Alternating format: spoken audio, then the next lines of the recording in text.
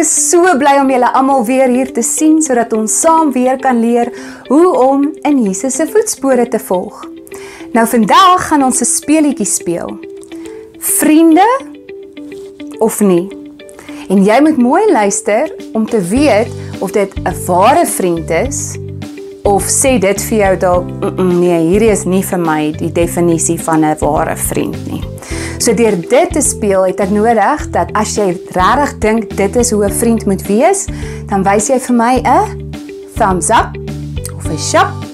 En as jy dink, nee, dis nie hoe ek dink 'n vriend moet wees nie, dan wys jy vir my 'n thumbs down. Is julle reg? OK, kom ons dink. Vriende luister vir jou as jy praat. Luister hulle vir jou as jy praat of kyk hulle weg en hulle dink aan ander goed en hulle gee nie regtig om wat jy sê nie? Nee, vriende doen nie dit nie. OK, kom ons dink. Lag vriende vir jou as jy dalk snaaks lyk en jy het nie bedoel om snaaks te lyk nie, maar lag hulle dan vir jou op 'n lelike manier? Ek dink nie so nie. OK. Wat as iets gebeur in die klas en jou vriend word deur ander vriende iets leliks voorgesê of jy sien hoe iemand dalk lag vir jou vriend, sal jy vir hulle opstaan en sê, nee, jy praat nie so met my vriend nie, sal 'n vriend dit doen? Sal hy vir jou so omgee en vir jou kom opstaan? Ja, ek soek so 'n vriend. Ek soek regtig so 'n vriend, veral nou in die tyd waarin ons is, wat daar net soveel boelies oral is, nê? OK, wat van as ek miskien 'n fout maak, en ek laat val iets, miskien wat ek moes dra vir 'n vriend, en daar val dit en dit breek per ongeluk, dit was nie aspris nie, gaan vriende op jou skree en sê, hoekom doen jy dit? Nee, vriende maak nie so nie. Hulle gaan verstaan, dis 'n ongeluk, nê? Wat as jy hartseer is en jy het regtig nie 'n goeie dag nie en jy voel sommer net down? Gaan vriende na jou toe kom en jou 'n drukkie kom gee en sê, is jy OK? Kan ek jou help? Ja, vriende moet omgee vir mekaar. Of wat as ek in die moeilikheid beland en ek het iets gedoen wat ek regtig nie moes nie, en vriende kom en sê, nee, dis OK, jy moenie die waarheid praat nie, jy kan sommer net jok daaroor, ek sal jou help, ons gaan 'n plan maak, en jou help in die moeilikheid bly. Gaan 'n vriend dit doen? Nee, vriende gaan nie dit doen nie. Mooi julle, ek dink julle het dit baie mooi saam met my gespeel. Julle verstaan wat ware vriende is en wat ware vriende nie is nie. Nou dat julle weet wat 'n vriend is en dat 'n vriend opreg is, wanneer vriende wil hê dat jy slegte dinge, soos ek nou gesê het, saam met hulle moet doen, is hulle nie goeie vriende nie. En Jesus wil hê ons moet weet hoe om goeie vriende te wees vir mekaar. Hy wil hê ons moet altyd die regte ding doen. En vandag gaan ons ook leer dat Jesus ons vir altyd vriend is.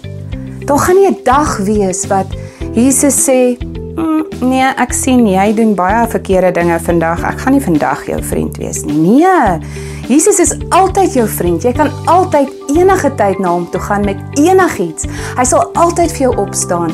Hy sal nooit jou laat voel asof jy sleg is nie. Hy's altyd goed vir jou en hy's altyd daar vir jou om te luister.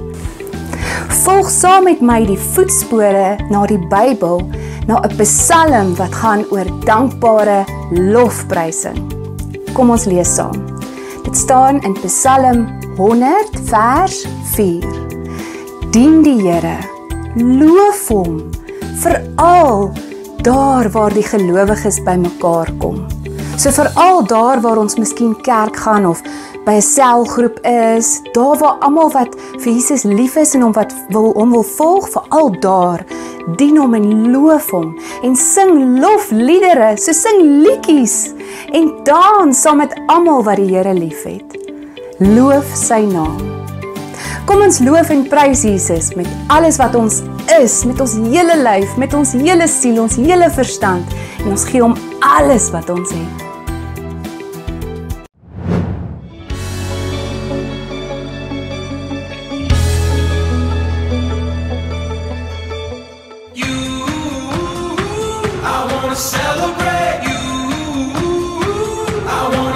I got joy singing in my soul, turn me up like a radio. I can't keep it to myself and I don't even want to. Tune me in to your frequency, running through every part of me till I become a song singing back to you. I got two hands, they were made for clapping. 2 feet, they were made for dancing.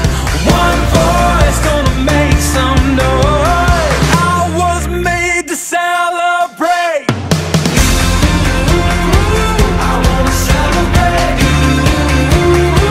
I wanna celebrate. Come on people, if you got a pulse, that's a reason. It's more than enough to kick off your shoes and dance like it's your birthday. Shake your heart loose, let your body lead the way. Ooh, I got 2 hands, they were made for clapping. 2 feet, they were made for dancing. One voice gonna make some noise. I was made to celebrate.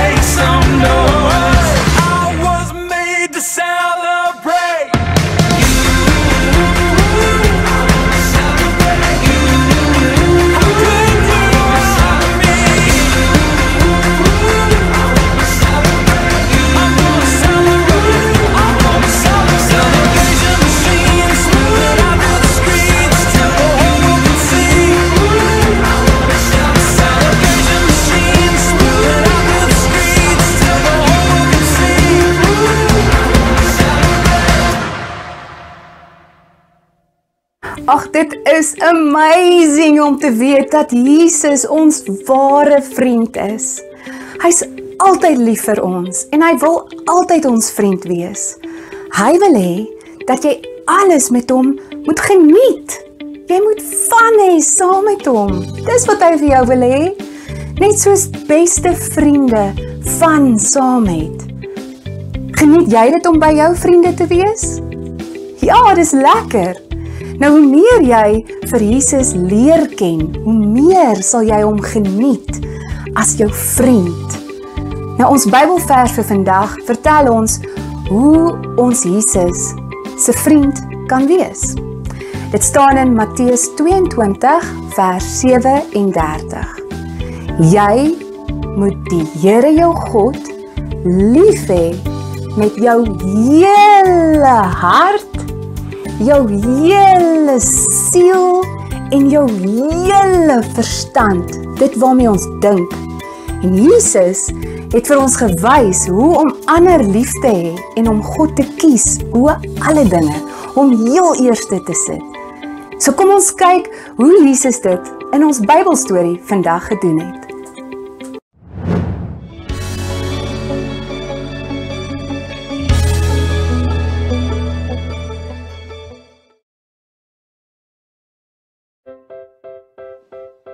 Gedurende Jesus se tyd op aarde, het hy baie gebid.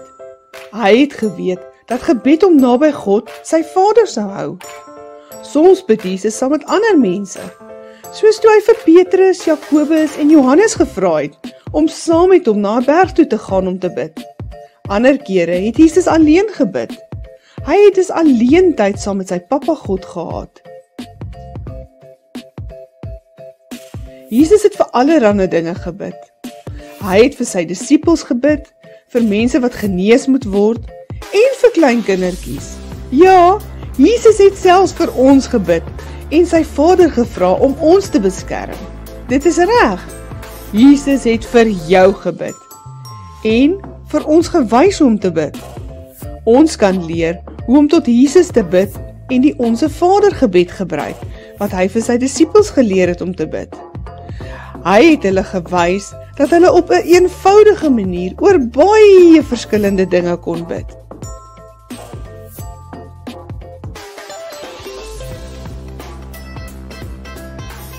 Ons kan net so bid. Jesus het ons ook geleer dat ons moet bid sonder om moed op te gee. God luister altyd na wat ons sê. Die manier waarop hy ons gebede beantwoord, kan anders wees as wat ons verwag. Maar ons kan altyd sy plan vir ons vertrou.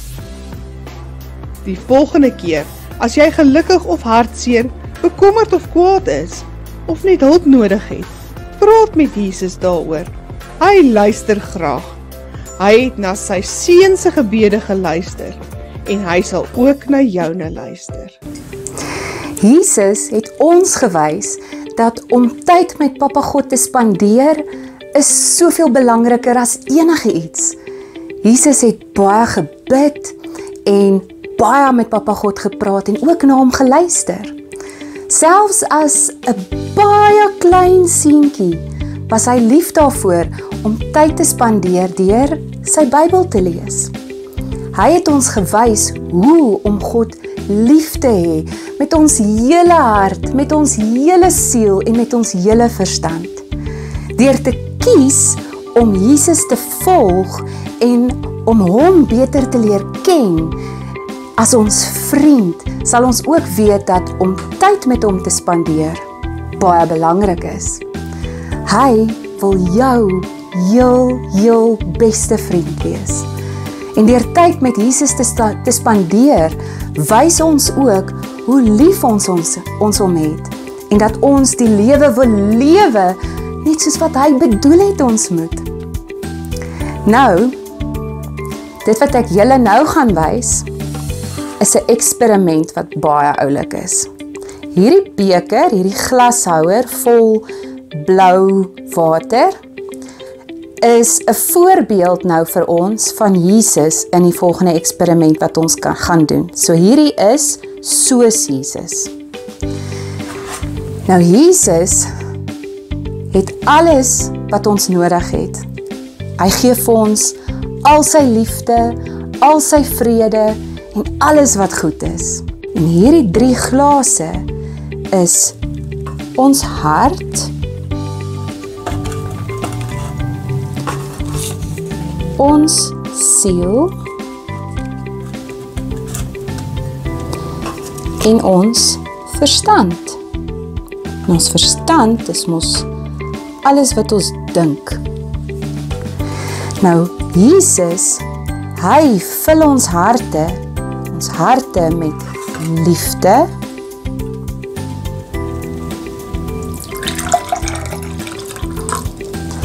hy gee ons sy woord om ons verstand te vul met sy waarheid,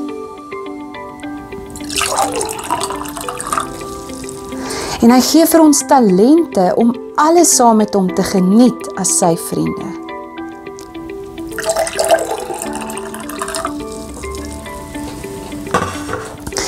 En wanneer ons gedagtes toelaat, maar as ons hom nie eerste plaas nie en hom nie deel maak van ons elke dag lewe nie luister wat sy Heilige Gees vir ons wil sê nie, dan gee ons in vir die dinge van die wêreld wat nie goed is vir ons nie.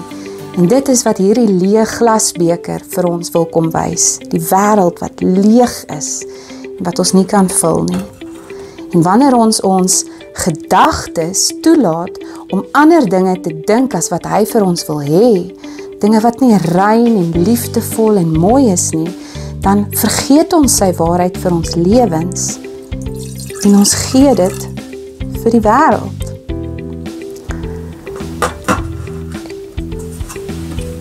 En wanneer ons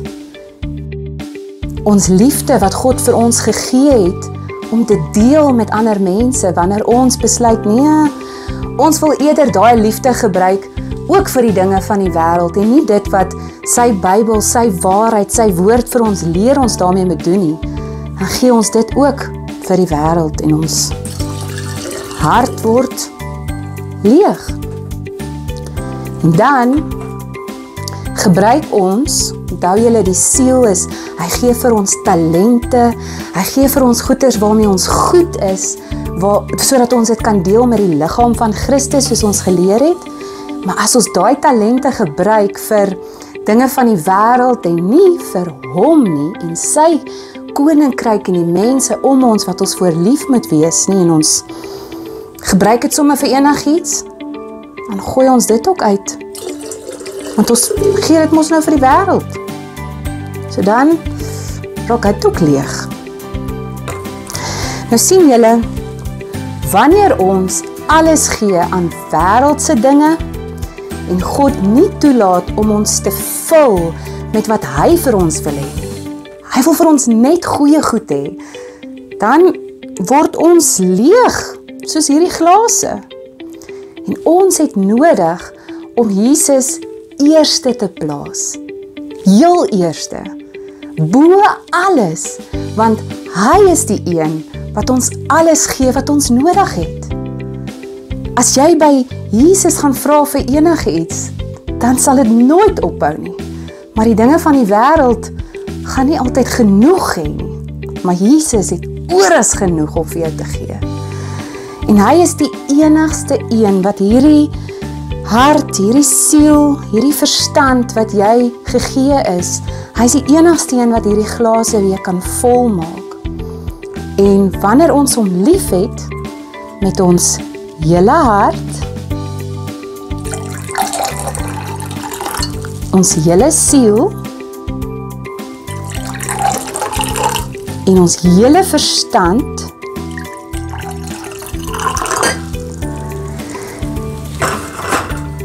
dan kom vul Jesus ons weer met alles wat hy vir ons bedoel het om mee gevul te word. So, kom ons sit Jesus heel eerste in ons lewens, soos wat ons veronderstel is om te doen, en kom ons leer om hom beter te leer ken, sodat ons glase altyd vol kan bly. So kom ons herhaal net gou weer ons Bybelvers. Dit staan in Matteus, Matteus 22 vers 37. 30. En wat staan daar alweer? Wat moet ons doen?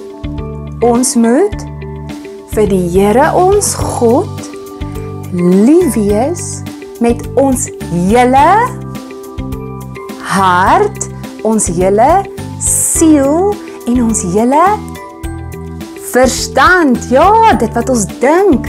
So mag jy hierdie week die heeltyd daaraan dink en oral waar jy gaan, vir God wys hoe lief jy hom het, tyd saam met hom spandeer, jou Bybel te lees, vir ander mense te vertel van hom, vir ander mense om te gee, en mag jy dit deel met soveel as moontlik mense wat jy die dag mee spandeer. So ek hoop jy het 'n wonderlike week, sien jou volgende keer.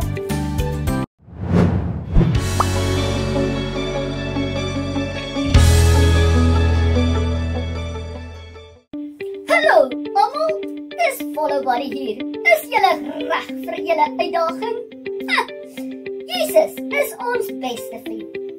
En ons het nodig om tyd saam met Jesus te spandeer. Net soos met enige vriendskap. As jy 'n maatjie het, dan wil jy mos tyd saam met hom spandeer.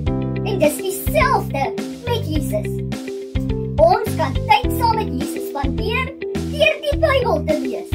Of met net om te praat. Ja, ons noem dit bid. Maar, wat daarvan as jy hot chocolate maak, 'n warm sjokolade drank. En Jesus nooi om 'n bietjie saam met jou te kuier. Vertel oor jou dag, oor jou drome en dat jy baie